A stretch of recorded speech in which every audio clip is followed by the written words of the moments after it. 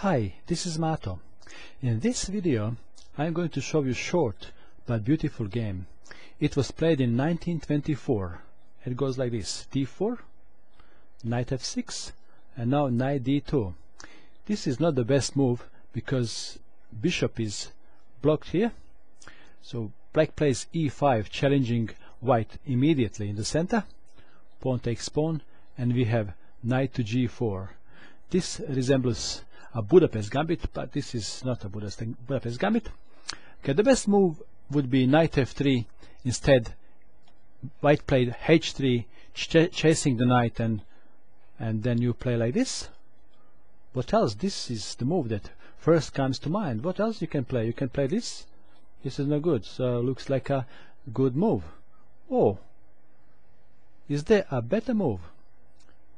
Well, white was surprised when black played knight to e3. It was like a thunder from the clear sky, because queen is under attack here.